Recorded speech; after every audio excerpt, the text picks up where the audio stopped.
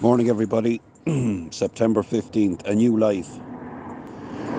Yes, there is a substitute, and is vastly more than that. It is a fellowship in Alcoholics Anonymous. Life will mean something at last. Alcoholics Anonymous, page 152. Life is better without alcohol. AA and the presence of a higher power keeps me sober, but the grace of God does even better.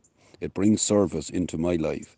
Contact with AA program teaches me a new and greater understanding of what Alcoholics Anonymous is and what it does, but most importantly, it helps to show me who I am, an alcoholic who needs the constant experience of the Alcoholics Anonymous program so that I may live a life given to me by my higher power.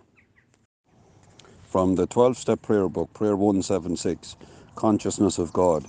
I came at first I'll start that again. I came at my first surrender not only into consciousness of God, but into my usefulness for God and others.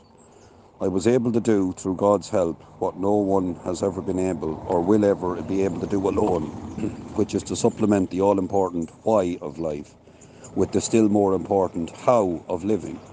I was able to begin solving my own problems and, for the first time in my experience, was given the power to begin helping others.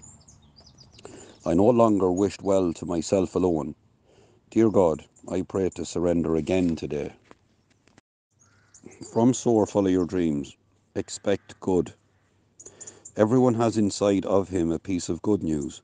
The good news is that you don't know how great you can be, how much you can love, what you can accomplish, and what your potential is.